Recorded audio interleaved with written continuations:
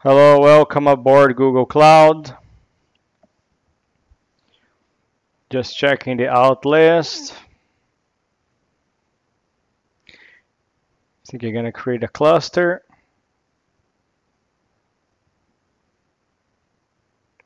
Now just exporting some variables like the project, the cluster name, the zone, the US Central on B. Setting the compute zone auto default.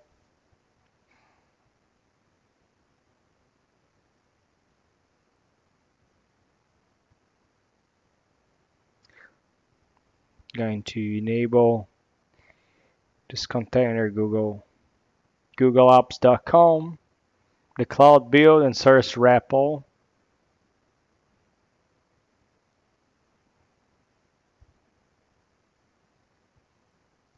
I'm going to clone a repository that's going deep inside. I have a containerized applications ready and go. You can see there's a Docker file. Let's create a cluster. Takes a while.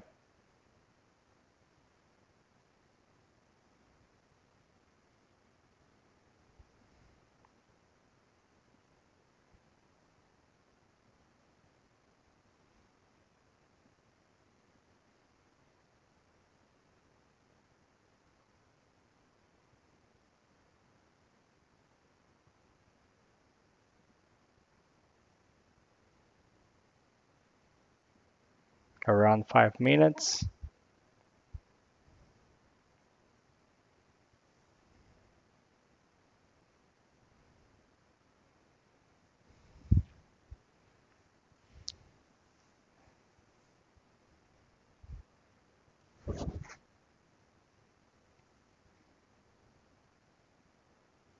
Next lab, we're going to be talking about Antos and service mesh. Just clicking on the menu.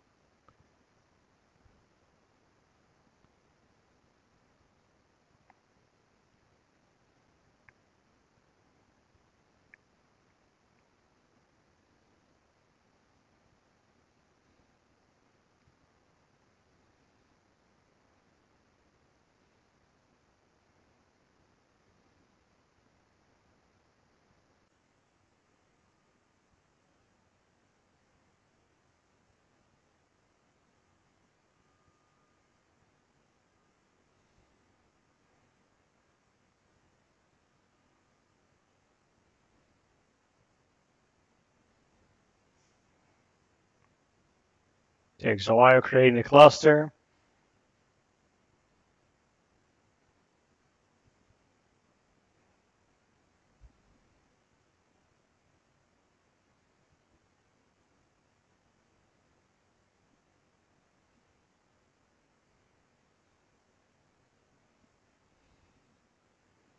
Here we go, getting there.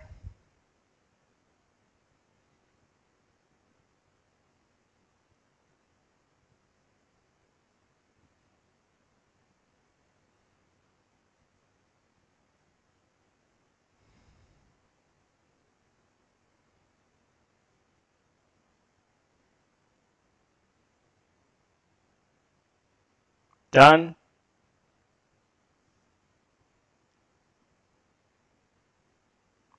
Let's create a namespace. Call it production.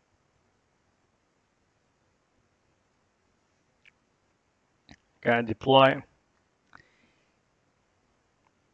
Let's apply some canary deployments. So some services.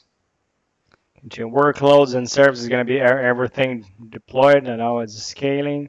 It's just container creating the things. Doesn't have the minimal availability. There are 6 status the pods can be. Container creating.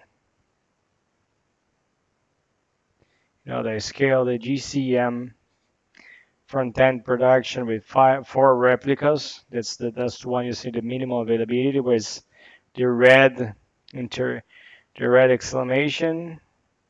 Can refresh that. The other is going to okay. The services.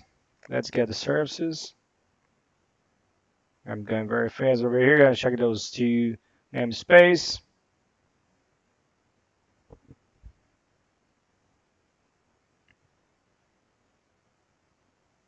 Here, you can export a variable. Gonna do an echo with the URL. You can see which is the URL you're gonna be using.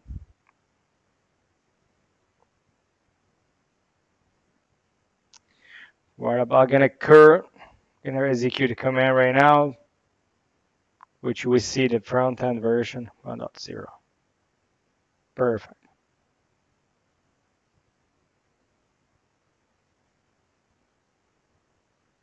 So what it answers. Let's create a repository. G search repos create successfully. Let's check what we have.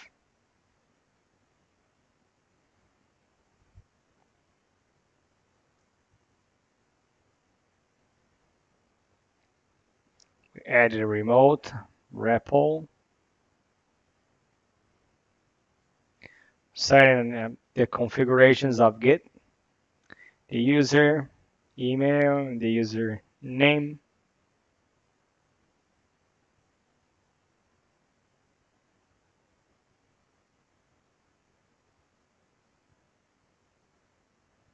You're gonna add those things. Committing.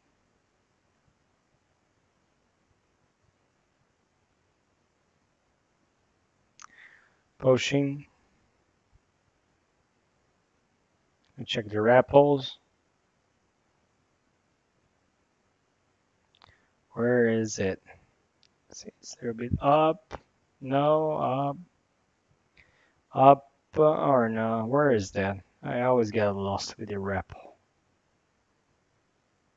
Ah, here we go. Search repositories.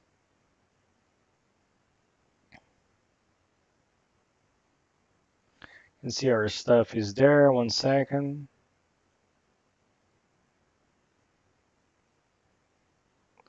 Just checking what you have here. They're going to create a trigger. You can see what I just create based on the JSON. A trigger that's going to be published once I commit code to the master or the other any other branch. This is a run command. 1 second. So you can stop it, the video, and check what I'm doing right now. Curling and okay, it answers. Then create another trigger. The master trigger is going to any push to the master branch is going to trigger a function, trigger a build. Sorry, on cloud build.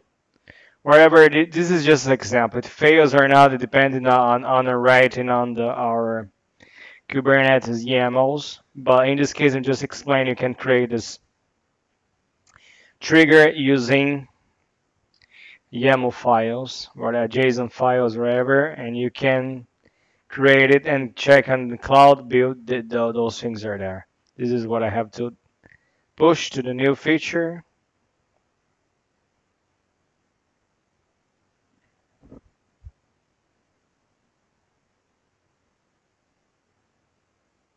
I was not opening the editor. I'd like to change the piece of code, and then that's shown on the hand.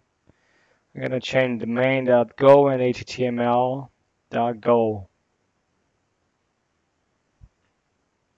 This is nano.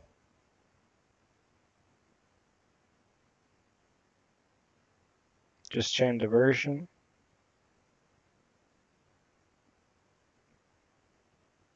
Get quite lost with that. Oh, counts the version string. Here we go, 1.0.0, let's get 2. Control O, Control X. Let's add.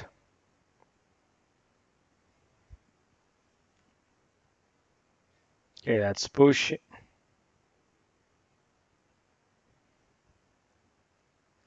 Let's change also the HTML.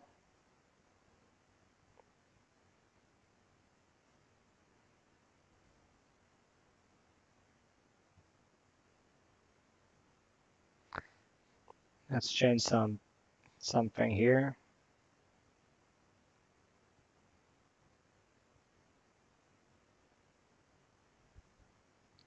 Whatever it is, just to have the file change it with no effect.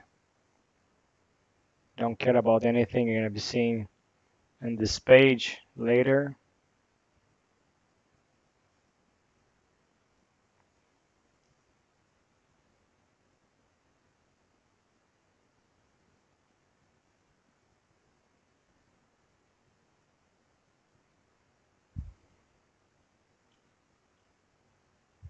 Just a piece of HTML. There's red and blue. We're going to put orange.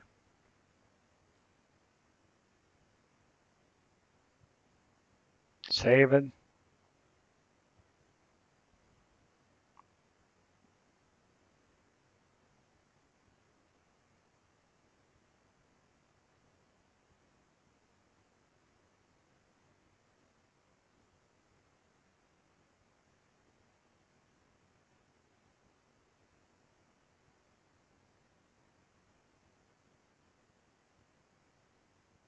The code, we just publish it.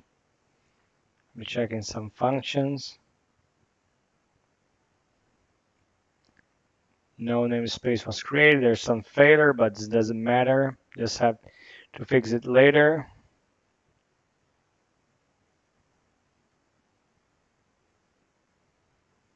There's no namespace new feature. So the build try execute but failure it. This is not a problem.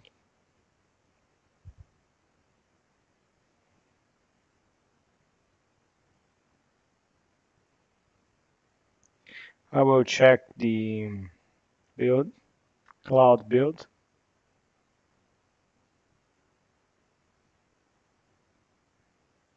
Based on the triggers, the build that I created previously, here we go. You see any push to this stuff, it triggers the build. I'm going to create a namespace.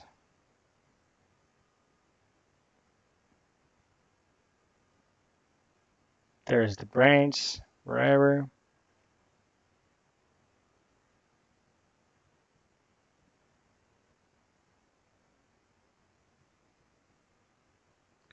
So basically is that you can create the trigger, okay, the build configuration that's going to be triggered once you push to the branch. You can say failure is not a problem. The reference, you can see this new feature.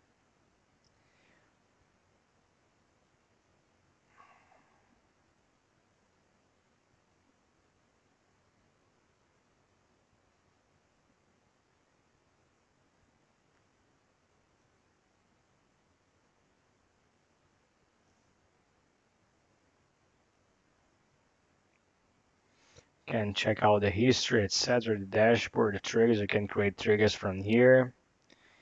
Actually, for doing things like CI/CD stuff, you would be better using the Spinnaker.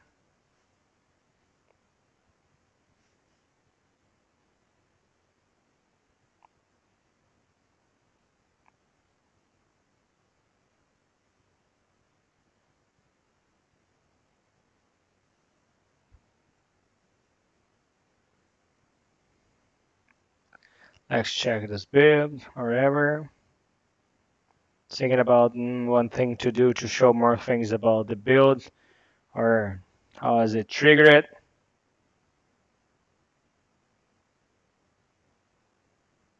Git branch, there's the feature branch, the master branch.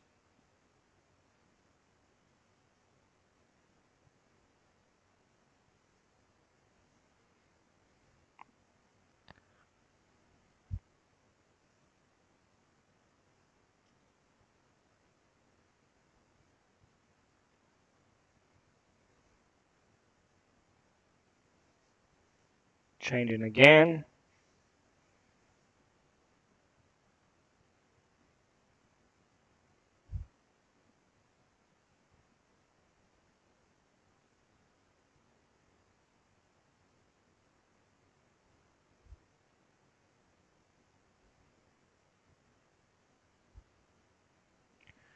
Changing other stuff.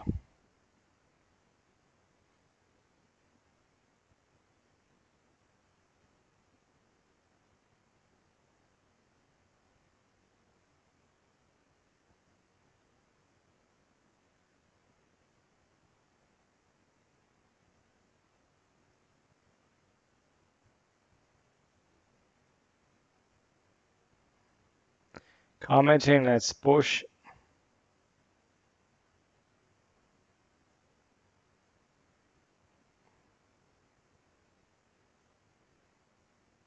Even the history. Here you go. So you see, but just by the push, independently of the environment, all those three are created for any branch. So triggers the build.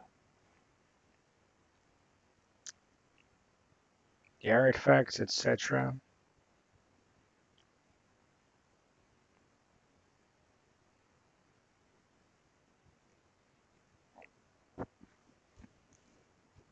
There's not a problem what it's going to error there. It's going to run those YAMLs when able to recognize trying to ping on that URL.